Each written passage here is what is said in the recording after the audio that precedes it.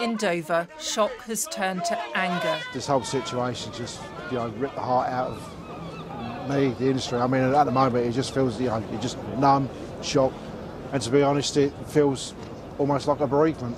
Phil Lees worked on board P&O Ferries for 34 years. On Thursday, he, along with hundreds of others, was sacked without warning. The decision's been met with outrage across the country. P&O! We say no! P&O! Hundreds protested at Hull King George docks, where P&O has temporarily stopped its Rotterdam sailings. Demonstrations too in London, Larne and Liverpool. So I think it's a sad day, and all these men have all lost their jobs. I think it's very sad. If one company can get away with doing this at such short notice to 800 people, it's nothing to stop another company doing the same. What on earth are they going to do next? You don't know where one day you're going to work and the next day you're out. Unions described Thursday's events as a jobs massacre. Crews were told by video it would be their final day in the job.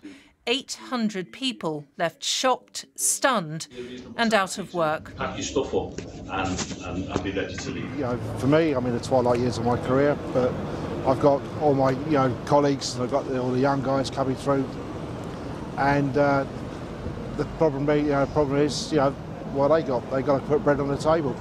The company's decision has also left passengers stranded, with services cancelled. Ministers joined the voices expressing outrage at P&O. The company's government contracts will now be reviewed.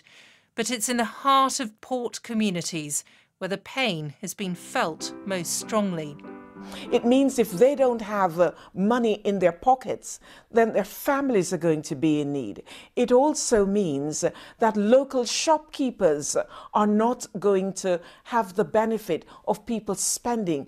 This is going to impact greatly on the wider community, as well as those who have just been thrown away like that. It is wrong. It is a sin. P&O said it took the decision as a last resort to save the struggling business. Employment lawyers and the government, though, have questioned whether the move was legal. No consolation for those who've lost their livelihoods. Anger shows no sign of subsiding. Helena Wilkinson, BBC News.